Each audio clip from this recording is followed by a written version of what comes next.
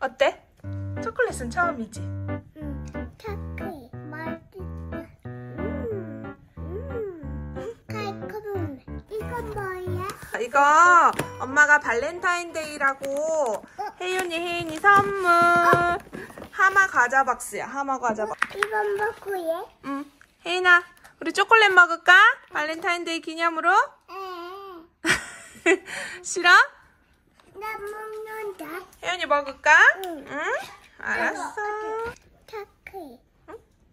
초콜릿. 또 우리 이렇게 먹을까? 응. 어때? 초콜릿은 처음이지? 응. 어때? 응. 어때? 맛있다. 맛있어? 응. 아니? 응? 이건 뭐야? 응? 이건 뭐야? 그거? 응. 모양이야? 응. 맛이 어떤지 표현해봐, 혜윤아.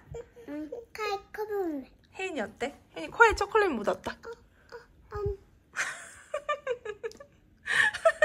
혜윤아 뭐해? 혜윤이 뭐해? 아까. 응? 응. 혜윤이 코에 초콜릿 묻었다. 응. 우와, 혜윤이 엄청 잘 먹네? 응? 해녀가. 응? 해녀요? 혜윤아 조금씩. 응. 괜찮아. 꼭꼭. 응. 혜윤이 맛있어? 먹어요. 다 먹었어요? 응. 근데 혜윤이 안 먹고 싶어? 응. 알았어.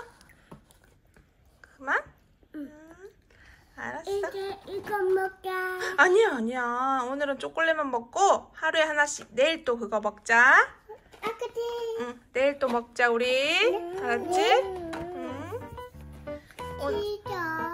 응. 너무 많이 먹으면 안 돼, 혜윤아. 내일 또 엄마가 어린이집 다녀오면 또 줄게요. 그다음에 이거 주세요. 아, 내일은 그러면 우리 이거 먹을까? 응. 내일? 응. 알았어. 그럼 내일은 이거 먹자. 알았지? 알았어. 오늘 어린이집에서 재밌었어? 응. 자, 여기 하마 스티커.